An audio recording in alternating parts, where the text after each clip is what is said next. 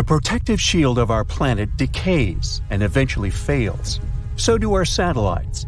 First, communication satellites in the highest orbits go down.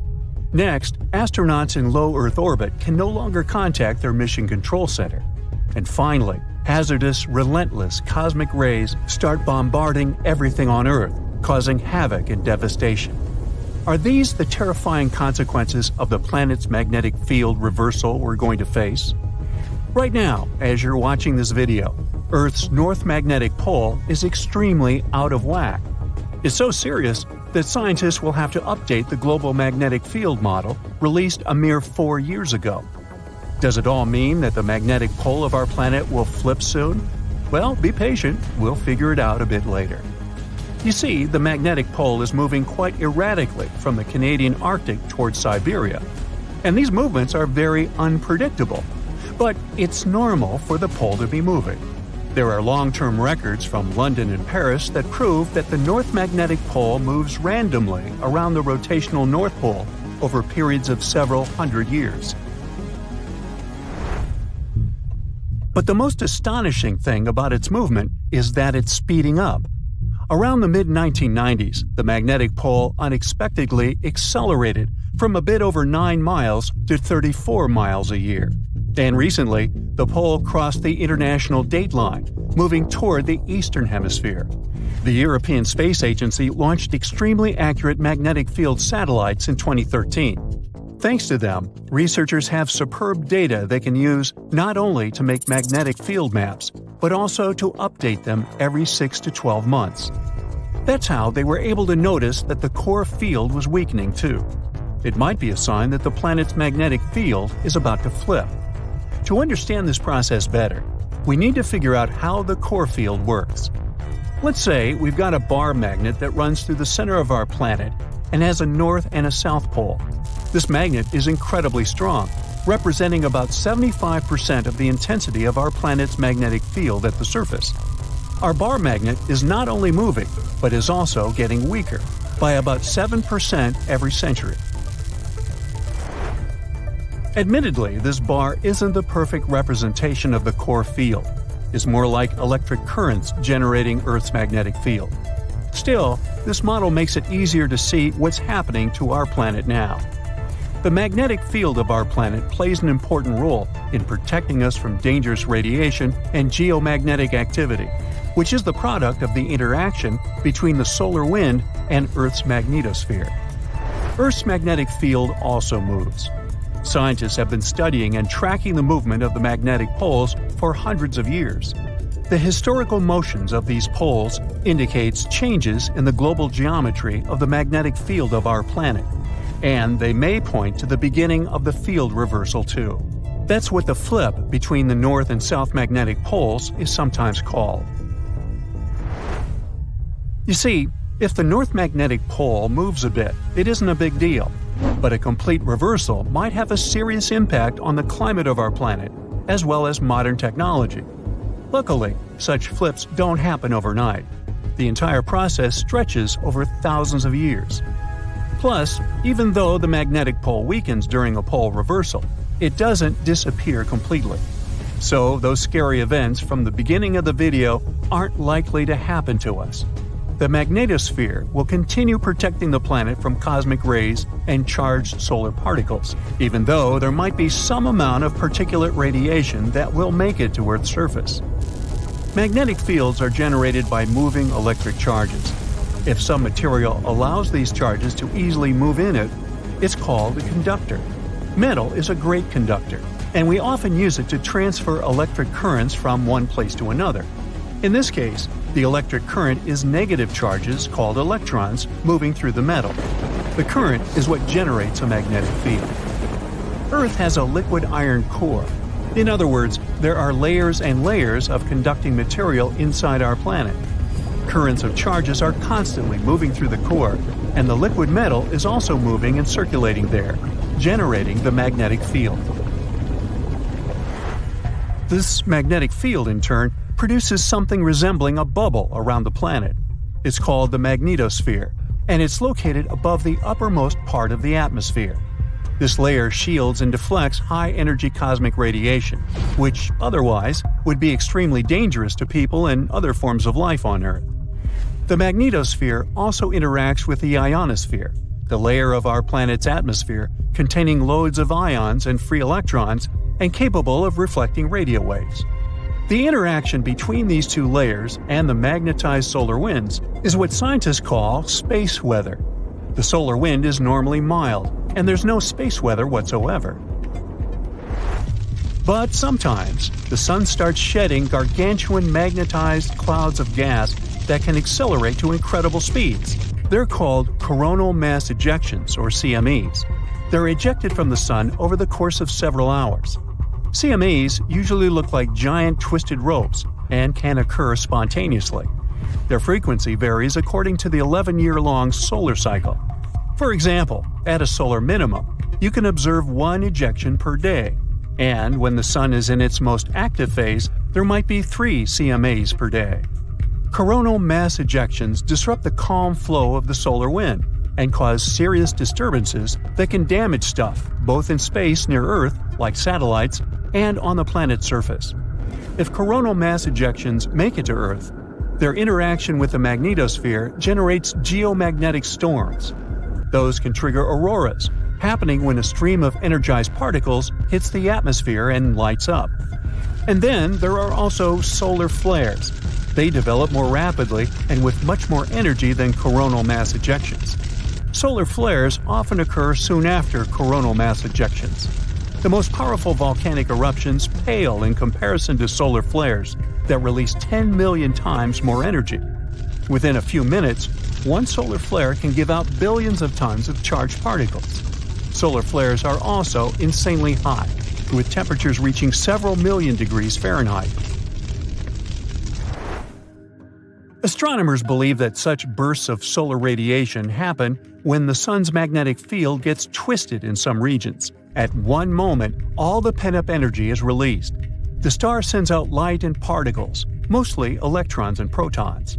Most solar flares last for minutes, but some continue for hours.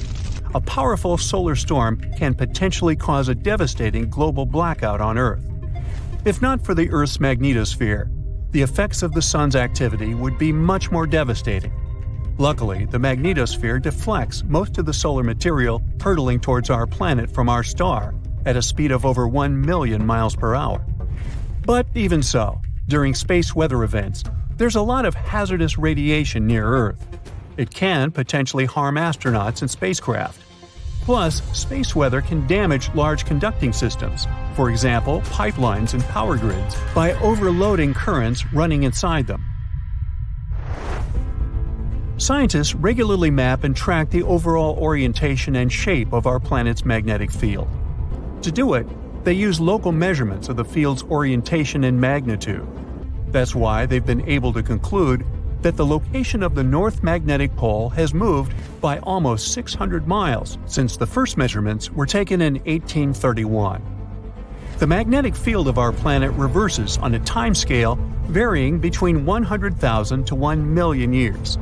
One can tell how often it happens by looking at volcanic rocks at the bottom of the ocean. They capture the orientation and strength of Earth's magnetic field at the time of their creation. So, dating those rocks gives us a good picture of how our planet's magnetic field has evolved over time.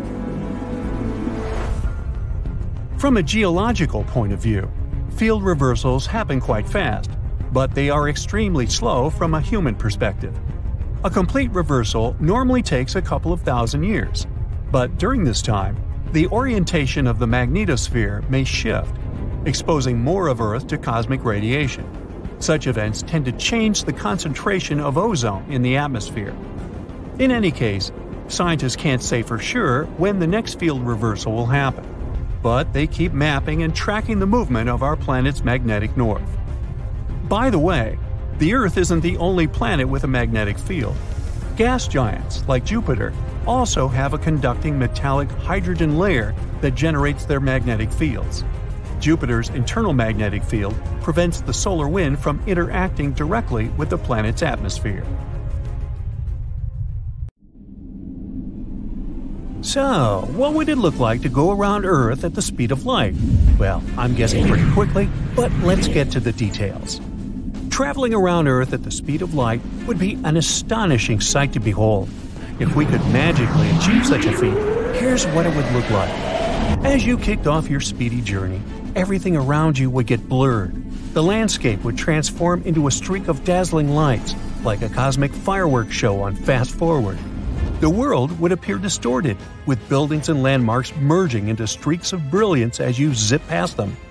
The familiar features of cities would become blur colors, blending together in a mesmerizing display. Day and night would blend seamlessly, since Earth's rotation would become an indistinguishable whirlwind. However, keep in mind that at the speed of light, time itself would behave strangely. To you, the journey might feel instantaneous, but when you return, you'll find that much more time has passed for everyone else. It's like taking a lightning-fast trip while the rest of the world ages. Sadly, achieving the speed of light is currently beyond our technological capabilities. Okay, but do you know what the speed of light actually is? In the vast expanse of empty space, the velocity at which light travels is an astonishingly precise figure. This translates to approximately 186,000 miles per second, a universally recognized constant notated as c, or the speed of light. Drawing from the revolutionary principles of physicist Albert Einstein's theory of special relativity, which forms the bedrock of modern physics, we come to a remarkable realization: nothing in the entire universe can surpass the velocity of light. According to this theory, as an object comes close to the speed of light, its mass spirals toward infinity. Consequently, the speed of light operates as an indisputable cosmic speed limit, casting its influence over the entirety of the universe. Such is the fixity of light's rapidity, yes, I have a thesaurus, that it finds purpose in defining internationally accepted units of measurement, like the meter and mile. The United States National Institute of Standards and Technology reveals that the speed of light even contributes to the definition of the kilogram and the temperature unit known as the Kelvin. Now, let's talk about the speed of dark. Darkness, the elusive counterpart of light, seemingly travels at the speed of light itself. In reality, darkness doesn't exist as a distinct physical entity, but is rather the absence of light. Whenever you block out a substantial portion of light, like when you cup your hands together, darkness fills the void. When discussing speeds, we can think of darkness as what emerges once the light ceases to illuminate, and it appears to move at the speed of light. Still with me? Yeah, my brain is starting to ooze out my ears too. Anyway, let's take a journey to distant space, far away from any light sources, such as the radiant sun. Imagine having a light bulb attached to the nose of your spaceship, emitting its luminosity in all directions through space at the speed of light. Now, if you momentarily turn off the light bulb and then turn it back on, a fascinating phenomenon occurs. Light continues to travel outward in all directions from before you dim the bulb, and subsequent light beams follow after you restore its glow. However, amidst these expanding spheres of light, an intriguing region emerges. It's the space in between there was no light because none was generated during the brief period when the bulb was off. So, in this cosmic spectacle, darkness appears to join the journey alongside light, seemingly chasing it at the speed of light. It reminds us that even in the absence of light, there is an enchanting interplay between shadows and illumination, each playing its unique role in the vast tapestry of the universe. The speed of light is the fastest thing in our universe. It travels across space, passing through Mercury and Venus to reach us, and it's slowing down. No need to panic though. The sun is getting weaker, but we won't see the effects of it for another billion years. In the vacuum of space, the speed of light is around 186,280 miles per second. Any slower than that, and humans would see the changes firsthand. There would be some awesome effects, like colors changing and the brightness of objects fading. We'd also notice some differences in everyday objects, their length and shape. Scientists created a simulation to see what would happen if the speed of light was slower. In a vacuum, the speed of light can't change, But if light passes through different materials and objects, it alters the way we perceive things. Light acts as a wave and a particle, meaning that it's a wavelength. The color and frequency are determined by the distance from crest to crest in the wave. It behaves similar to sound with the Doppler effect. Imagine you're standing in the middle of a busy highway and a honking car speeds through. Wow, that was loud. You can hear that whoosh-like sound of the horn because the moving object produces the sound while you're stationary. The frequency and pitch seem to change, but it's just the sound reaching your ear faster than it would if you and the car were both stationary. Light behaves similarly. The wavelengths change if the speed changes. Moving toward a light source and making the wavelength shorter will shift the color to a blue and violet hue. Moving away from the light source, and you'll get something more reddish. So if the speed of light slowed down to walking speed, we'd notice the colors changing when we approach an illuminated object. At the same time, the color would change around us and behind us. If you walk sideways, the colors you're walking toward would become bluer, and everything in the distance would become red. This information is useful to astronomers who are studying objects in space. If they're blue shifted, that means the object is moving towards us. And if it's red shifted, then it's going in the opposite direction. In fact, everything in the universe is red shifted, proving that the universe is expanding and getting further away from us. The slower it gets, the brighter it becomes. That's because the photons become more present for us to see. At this rate, we can see invisible light and increased intensity. You won't notice that effect much if you're standing still, but because of the Doppler effect, moving towards an object will have different colors and different light intensities. Another phenomenon we'd experience is time dilation.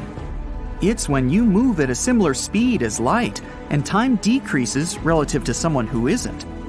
Space and time are relative. So if you're sitting at your desk wasting hours away, yeah, sounds familiar, doesn't it? All your movement will go through time and not through space. You're stationary, but you're still technically moving forward in time, slowly aging. The faster you move through space, the slower your movement through time will be. If you move at the same speed as light, then all your movement will be through space and not through time. To notice that, you'd need another person to watch you. You're not in a time machine. You're both on Earth, experiencing the same time flow. To you, experiencing this firsthand makes it feel like you're going faster, because you're getting a lot more movement in space in a given time. The closer you get to the speed of light, the smaller you become. Well, not really, but it depends on who's watching. If you're the one traveling at such a speed, an object nearby will seem small, just as someone who's watching you travel at the speed of light will think that you're smaller than you actually are. The simulation that the MIT scientists conducted showed that if the speed of light drops, everything will become stretched out like a pancake. If you see mountains in the distance and then run at the speed of light, they will appear further away.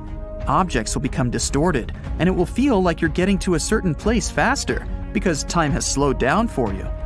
If you're standing completely still and someone standing on your left-hand side throws a cube-shaped object over to your right-hand side, then naturally, you'll see one side of it unless it flips around. But in this new reality, you'll get to see the front side wrapping around the visible side you're seeing. If you're moving at the same speed as light in an infinite space, everything will be stretched out as you reach infinite speeds. In a world where people can walk at the same speed as light, we'll perceive nothing as normal. We'll have to get used to the way we see objects. Every movement we make will result in drastic shifts of colors. Even turning your head to look at something will feel weird. Let's say you're in a supermarket buying groceries, and you walk from aisle to aisle. The milk at the end of the counter will look like it's really close to you. But when you approach it, you'll start to feel like it's getting further away from you. The milk will also look a bit red. As soon as you get closer to it, it will shift to blue.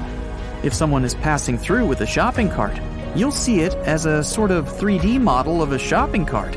The color will shift as it gets further away from you. It will appear far away, but it's right in front of you. In fact, we don't really know the actual speed of light. Physicists gave it roughly 186,280 miles per second, but that constant is just for them to calculate other scientific stuff so we can understand it better. The problem is that we can only measure light with light beams and mirrors. But it's not like all we have to do is point a light beam at a mirror and measure its original path and its reflected path.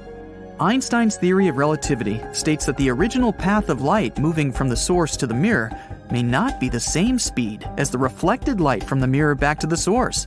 Hypothetically, if it takes light 10 seconds to travel from the source to the mirror and then back to the source, then we can conclude that each trip takes 5 seconds. But Einstein's theory is that it could take 9 seconds for light to travel from the source to the mirror and only 1 second from the mirror back to the source, or vice versa, or maybe completely different numbers altogether. That's why it's so difficult to measure light. A breakthrough came out for scientists when they managed to slow down the speed of light to 0 without losing its brightness. They did this by using ultra-cold atom clouds made with photonic crystals. These crystals are materials punctured with billions of tiny holes where light can refract. But what if we lived in a world where light stopped halfway? You'd wake up one morning and feel like it's twilight. You'd open the curtains and see that many car lights are on, but aren't so bright. You turn on the lights in your room, but feel like the bulb is tapping out. You replace it with another one, but it doesn't do the trick. You turn on the lights everywhere in your house, but it's all just giving weak light. You're confused and try to check if there's a problem with the electricity in your house, but it seems to be working well. You check on your neighbors, and they also have the same problems. Even experts in the field can't understand what's going on. Hours pass, and it's all the same.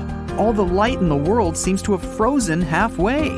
Your phone is low on brightness, even though you bumped it up to maximum. Everything is getting darker. You learn from the news that it's a global problem. Light is slowly diminishing, and soon there won't be any of it in the world. You decide to wait it out while everyone else is panicking. Whoa, something doesn't feel right. Everything seems shaky. It's definitely not an earthquake, and it's actually getting worse. The clouds seem to move quicker than usual, and the animals are going into a frenzy. The news anchor pops up on the TV in an alarmed tone and says, "Good morning. We're sorry to interrupt your program. Scientists have just discovered that the Earth's rotation has been fluctuating at an unusual rate. A group of specialists believe that the Earth is increasing its rotation with every second, and they don't know why. Even if the Earth increased its speed by 1 mile per hour, the day would only get shorter by a minute and a half or so. We wouldn't really feel it, and you could go on like nothing is happening. But as the Earth spins faster, our bodies, which are adjusted to a 24-hour timing, will have a hard time trying to cope with it. If you live by the equator, that means the rotation of the Earth is going quicker than at the North and South Pole. The area by the equator needs more time in order to complete its full rotation from the starting point. You'll experience more rain than usual. The Earth's rotation keeps the weather consistent and balanced so that nothing abnormal happens. But because the Earth is moving so fast, the weather is acting up. We'll start to see more storms and more cozy days inside, sipping on hot cocoa.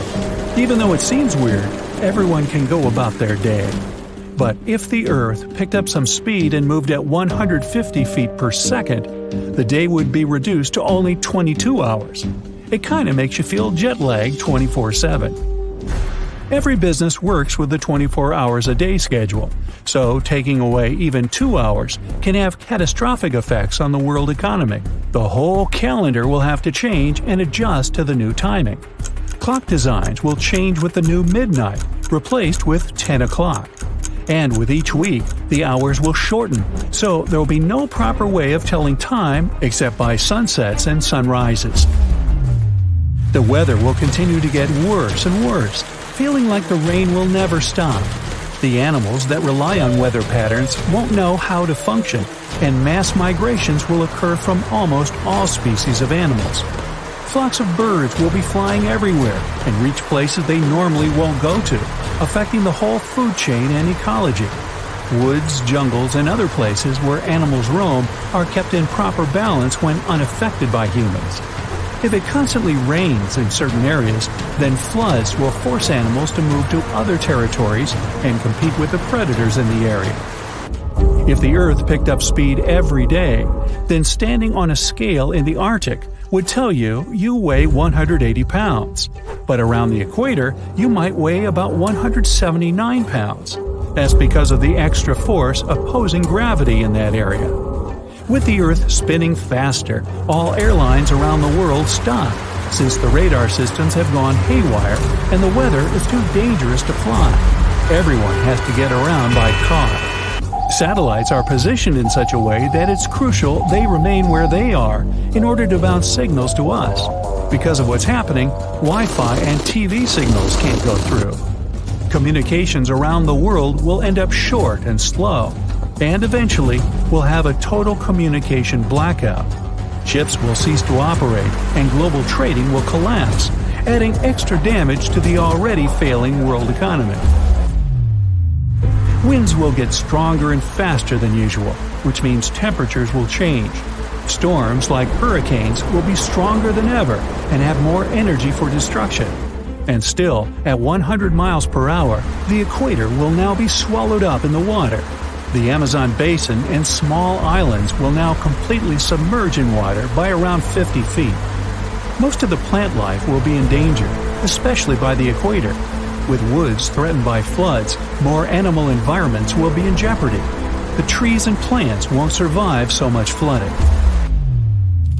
If the Earth rotated so fast that the hours would now be reduced to 15, then we'd probably feel like we're always on a jet plane going through turbulence. It would be impossible to sleep if the Earth kept picking up speed every second of the day. So days would be around 7 hours long as well as nights. The whole world would be flooded, except for the highest points and the tallest mountains. If that happens, humans will most likely end up there clinging to the last remaining clear patches of land.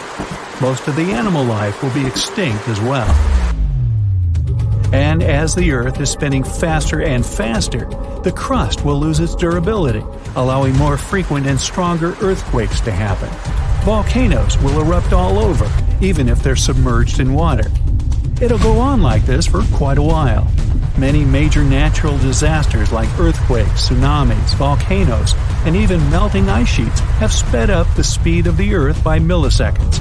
So, with the Earth's continuing speed increasing, these natural disasters will make the planet go even faster.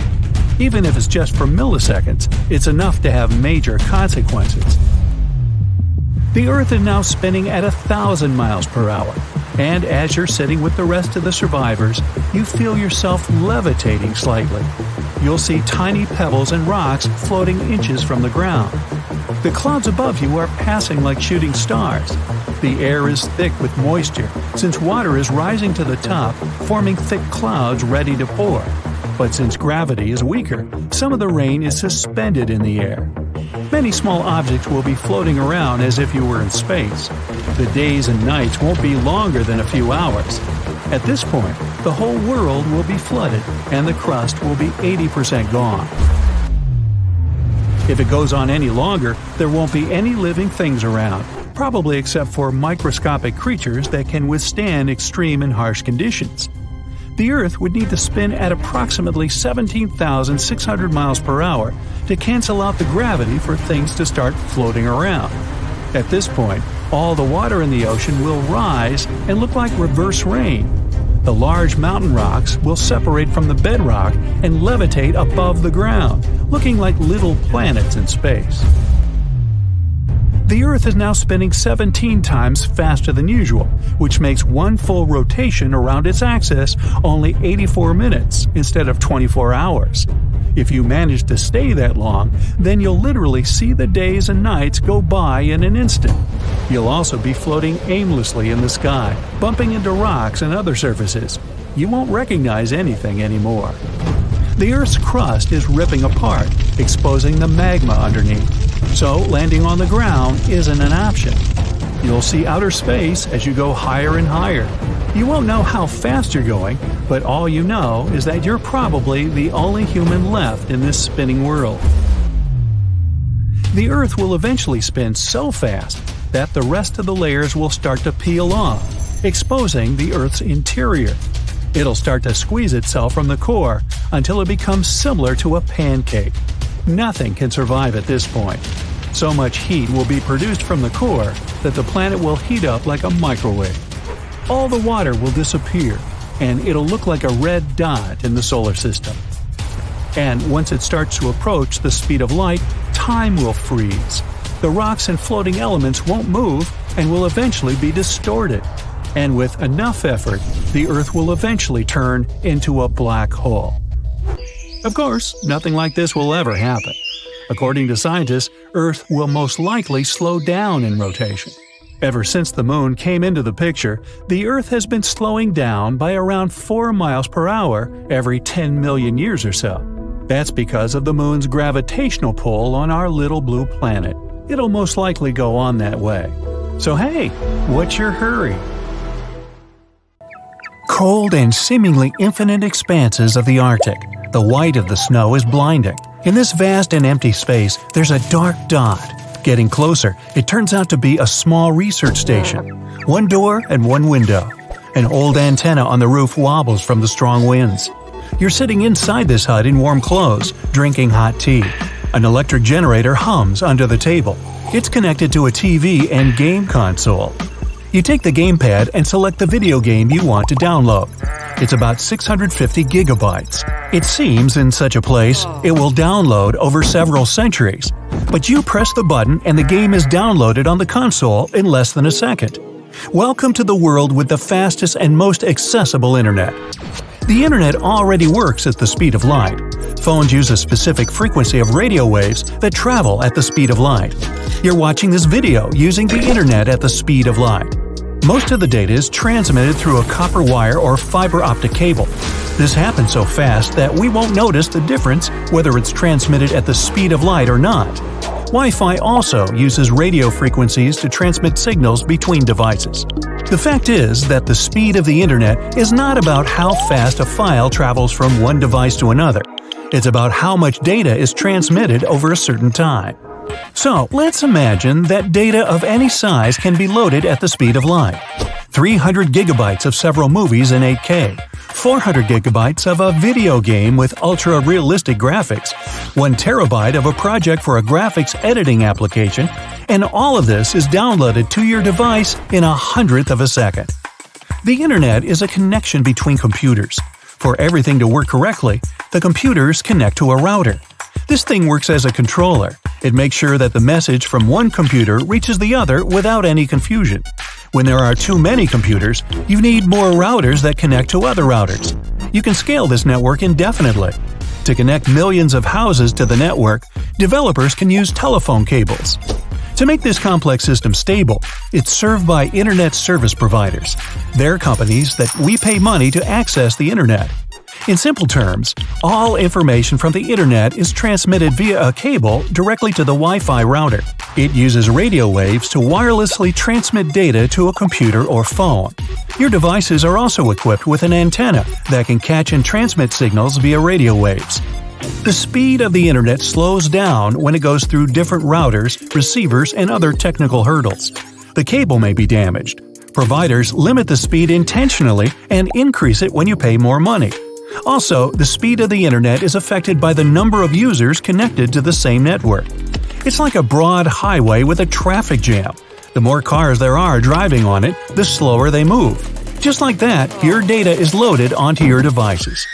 To spread the internet at the speed of light everywhere, developers need to improve cables data passes through. The number of networks and routers should be increased. The jammed highway will become even broader, and cars will be able to drive at full speed. Providers should remove all restrictions as well. Every mobile device and computer should have a high-frequency antenna that catches signals from an ultra-fast router. Several huge routers are located all over the planet. They look like enormous boxes without windows and with giant antennas on their roofs. Deep underground, thick cables providing ultra-fast data transmission are connected to these boxes.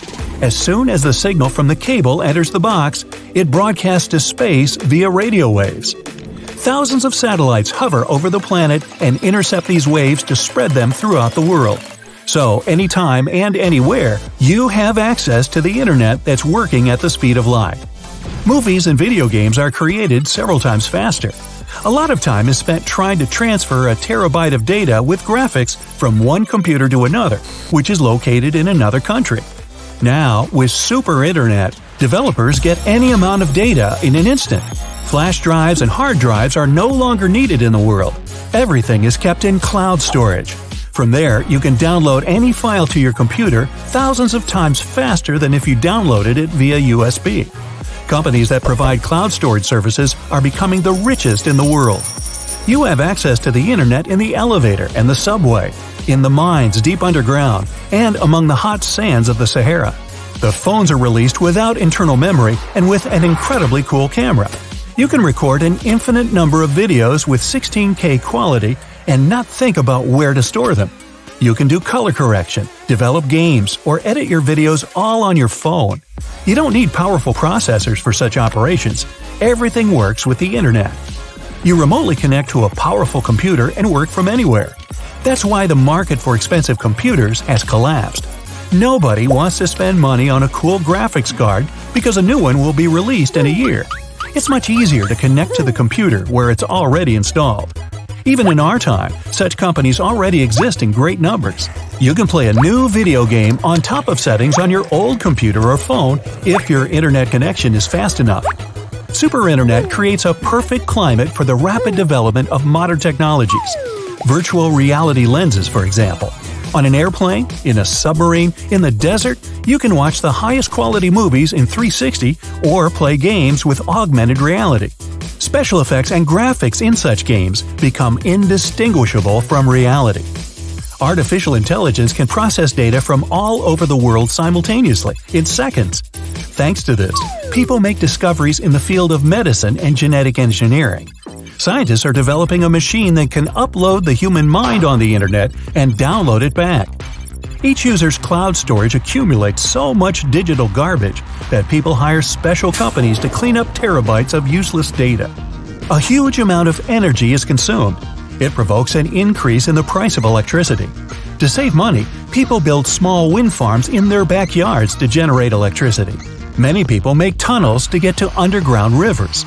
Using special equipment and a powerful water flow, you can create a home hydroelectric power plant. The roofs of most houses are covered with solar panels.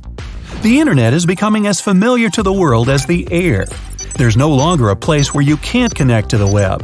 Some vloggers put a phone in a box made of refractory metals and threw it into the mouth of a raging volcano. Even then, the connection wasn't broken until the phone melted. In a few years, the data on the internet as a whole increases thousands of times. Billions of petabytes must be stored somewhere. Developers around the world build data centers to support cloud storage. They appear underwater, underground, in the mountains, and even in forests. Scientists understand there won't be enough space for such data storage in the future. In addition, all centers emit strong radiation, which is bad for humans and the Earth's atmosphere. Therefore, the world's IT companies unite to create a giant data storage server in space. They build such a station in the orbit of our planet. Developers install special equipment there to ensure the operation of cloud storage. Every year, the station grows in size. It receives energy from solar panels. After a few decades, the data center becomes a cube half the size of Earth. You can look out the window and see its outline in the blue sky, better than the moon. At night, millions of light bulbs glow on it. An enormous area on the moon is covered with solar batteries to provide the cube with additional energy. Now it looks like a disco ball. Humans colonize Mars and take the super internet there. Now you can make a high-quality video call to a friend who is on the red planet. You're in the middle of the Sahara. You see a huge awning with a red target pattern. Its surface is so hot you could fry food on it. A drop of water is to hit the center of this target at the speed of light. Theoretically and technically, this experiment is impossible to conduct, But if it happens, then mysterious nothing awaits us, and each version of this nothing will be different. So we'll do 3 drops. Option 1. It's better to do it from a great height or space. You take off on a jetpack into the stratosphere. You have a bottle of water in your hand. You pour out 1 drop. Let's say it starts accelerating itself. In this case, even at a low speed, a drop of water will burn up in the protective layers of the atmosphere. In less than a second, the drop will turn to vapor. Let's say our planet had no such protection as the atmosphere. The air resistance would still get rid of the drop. The drop is flying down at a tremendous speed. The cold wind turns it into an icicle. The greater the drop velocity is, the stronger the air resistance is. The drop is moving faster and faster, soon reaching the speed of sound. Then, it just smashes into thousands of small particles. Under such conditions, the drop will never be able to reach the Earth at the speed of light. Nothing happens because nothing gets to the target. The next attempt involves changing the drop. Oxygen, carbon dioxide, ozone, and other gases in the atmosphere destroy any falling object. But what if the drop didn't meet all these obstacles? You change the internal structure of water chemically. So, you put your jetpack on again and grab a bottle of water. At the height of the Earth's orbit, you open it and pour out 1 drop. It accelerates and there's no resistance. It passes through the hottest layers of the atmosphere, but doesn't burn, passing the freezing temperature, but doesn't freeze up. It flies to the ground, developing the speed of light, and crashes again. But nothing happens. The drop got the properties of a light particle, a photon. It's only under such condition that it might develop the speed we need. No object with mass, be it a car, a house, a tree, an ant, a single air, a grain of sand, or a molecule, can reach the speed of light. Only light particles are capable of it since they don't have mass. An intangible drop falls into the center of the target, and again, nothing happens. The third option. Scientists found a way to accelerate a drop to the required speed. They also have to change the molecular composition of water, making it more resistant to high and low temperatures. To make the drop reach the speed of light without any damage, you need to place it in a perfect vacuum. No air resistance, no protective layers of the atmosphere. We leave only space and the water. For this purpose, scientists need to build a long pipe. In the center of the Sahara, around the same target, people create a scientific center. From here, the pipe should go up. Its height is approximately the distance to the International Space Station. That's 254 miles, which is about the height of 50 Everest mountains. You can't connect to the ISS itself as it's moving all the time. It revolves around the Earth, completing 1 revolution in 90 minutes. That's why astrophysicists and engineers should build a small station designed for 1 person. And this station should move parallel to a single point on the ground. The vacuum tube is made of solid stainless materials so that rain and high temperature couldn't destroy it. Inside, it's an alloy of titanium and graphene, the most durable metal on Earth. The pipe is built horizontally. Then, with the help of several helicopters and cables, it's placed in an upright position and attached to a small space station. The pipe is equipped with small pumps that pump the air out and block its flow inside. The water drop shouldn't touch the walls, so there's a special layer of gravity plates. They push the water away from the pipe surface, using the power of magnetism and sound waves. You put on a jetpack and fly to the station with a bottle of upgraded durable water. Your hands are shaking with excitement. Your breathing sounds loud in the spacesuit. You open the bottle, tilt it slightly, and pour 1 drop into a special box. Inside this container, the drop gets charged with the energy needed to develop the speed of light. Now it's ready for the journey. You look at the box, close your eyes, and press the start button. The drop flies into the pipe at a great speed. From the powerful blast wave, the entire station is thrown to the side. The drop accelerates, and at this point, the pipe made of the strongest metals on Earth begins to melt like ice cream. There's so much energy in the water now that it would be enough to provide electricity to a small city. And now, the drop reaches the speed of light, which is 186,000 miles per second. The pipe turns to dust. It doesn't matter whether the drop hits the ground or not, because there will be nothing. Literally, all material objects, cars, houses, fields, oceans, computers, planes, ships, flowers, trees, should I go on, will disappear. Intangible things, such as gas, air, radio waves, electromagnetic radiation, billions of terabytes of digital information, all this will also be gone. Boy, are you in trouble.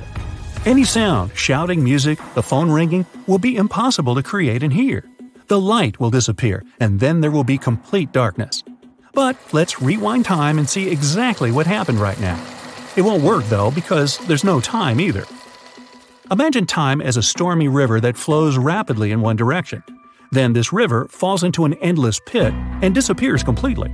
All this happened because a drop of water crashed into our planet at the speed of light. As soon as a drop begins to approach the needed speed, it loses its properties of water. It's now the most powerful and heaviest object in the universe. The energy that comes from it destroys everything for hundreds of thousands of miles. Concrete, ground, rocks, etc., etc., etc., and on and on and on. Everything disappears. In the first second, it all gets shattered into millions of tiny pieces. Then these pieces are torn apart into millions of even smaller particles. The molecules burn up. Imagine a paper map of the world. If you wet it and tear it, it will turn into wet paper scraps. If you burn it, then part of the map will turn to ashes, and the other part will simply fly into the air in the form of smoke. The map will remain, but it will never look the same. But if you destroy the map's molecules, it's safe to say that the map never existed. There's no trace of its existence. The same thing happens to our planet. The energy coming from a drop of water makes the Earth never exist in space. And now the drop exceeds the speed of light. A black hole starts evolving. It expands and absorbs all the space debris. Then the Moon. Soon it will be the turn of Mars and all the other planets in our solar system. The black hole expands and increases the force of gravity inside it. Together with our planet, it absorbs light. It's getting closer and closer to the Sun.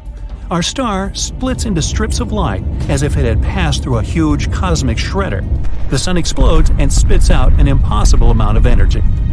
It's believed that black holes appear after the explosion of stars. Right now, all the solar energy is being absorbed by our black hole. It's getting pitch black. The light from distant stars falls directly into the supermassive infinity. Meteorites flying within a radius of hundreds of thousands of miles around are also devoured into the unknown. There are many black holes in space, but only one of them was created by a small drop of water. The higher the speed of any object, the heavier it gets. Mass is the amount of energy that an object has. When water molecules reach the speed of light, their mass begins to grow, and there are no limits to this. It becomes infinite. An infinite mass forms a black hole. It absorbs everything, and nobody knows what's inside the black hole. All that remains is darkness and the unimaginable force of gravity. So I'm guessing here that we probably should not be doing this experiment, should we? How about we make a baking soda volcano instead?